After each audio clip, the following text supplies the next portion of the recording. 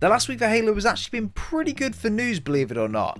Leakers and data miners have been at work in restoring and finding cut campaign assets, new weapons in the files potentially coming in the future, and how can we forget the insane Forge builds that we see daily. At this point, the community are just keeping the relevance of this game alive, so as and when we get interesting updates, of course, I'll be sure to bring them to you guys as soon as I can.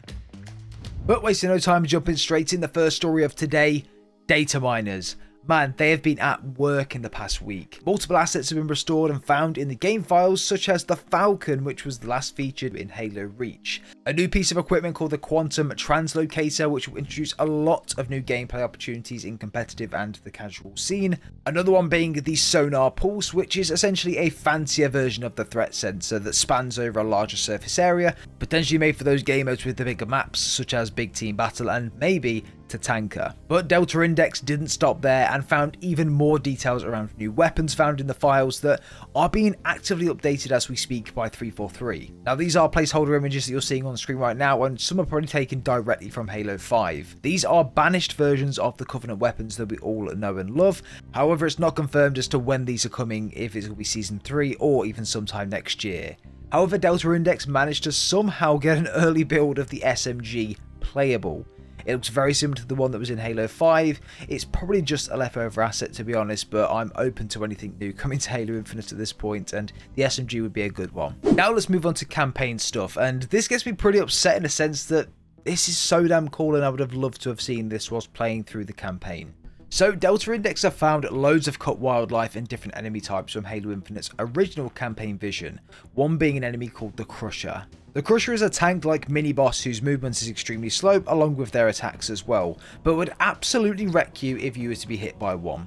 This would have been an insane enemy type that was just rolling around the map, or even a hostile mob.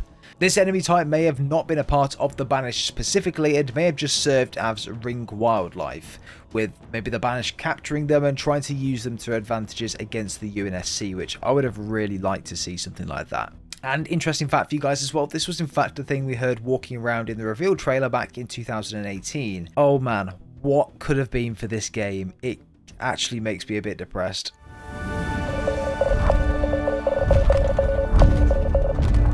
The second, Prometheans. Love them or hate them, they were a massive part in Halo 5, and it's pretty stunning that they weren't mentioned, even referenced at all within Halo Infinite. Now, Delta did mention that these are most likely Halo 5 assets that have been left over. However, it's also useful to mention, and very interestingly enough, that there were over 9 different files with different bits of audio and also actual gameplay within the game files of Halo Infinite. This gets me thinking that maybe this was another cut concept pretty early on in the concept phase of Halo Infinite, along with as well that essentially Halo Infinite is using a lot of the assets, and its engine is heavily based off that of Halo 5, so again a lot of the assets will just be transferred over to this new game, and this could have just been one left over there as well. But even Delta themselves said they weren't sure if this was leftover assets or new assets created and stored, which were potentially cut as mentioned, but who knows? Let me know your thoughts and opinions down below. Would you have wanted Prometheans in Halo Infinite? I definitely would have, if they were written a bit differently and their AI was improved drastically. Also, an interesting thing as well,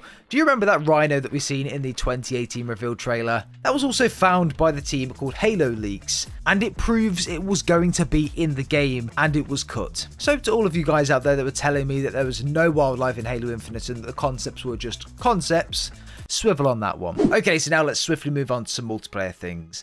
An image of the Tatanka files were leaked, and this further adds to the point that this mode is a battle royale mode of some kind, and probably leaning more towards a battle royale or the traditional battle royale mode. Files like Storm Boundaries, Downstate and Drop Sequence are a good indication of this. However, some of the other file names, such as Operation Horde, might suggest otherwise, or indicate that they'll have their own spin on that of a traditional battle royale mode. This mode is rumoured to come out sometime next year, and I hope it's good, because the community needs something right now. Now, topping it off for today, Forge. Infinite Forges has been at it again, creating some insane Forge worlds, but one in particular that got me seriously impressed and pretty buzzed about for the future of this game. We learned last week that Forge might be coming to Halo Infinite's campaign, and the Zeta Halo map specifically, and today I came across this created by Infinite Forges. This is the campaign map Zeta Halo and Forge combining to make something just absolutely stunning. Imagine this on a larger scale. Someone will do this for the whole map, adding so much more detail where it is, foliage, trees, wildlife,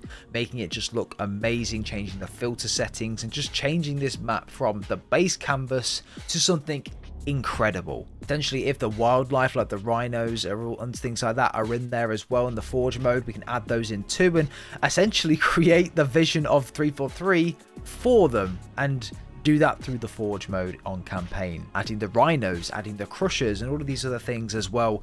This would take the campaign to another level and make you want to play through it and explore in different ways, adding Easter eggs around the place as well that you can look at and maybe even solve some riddles and things by scripting doors to open here and there, giving new stuff.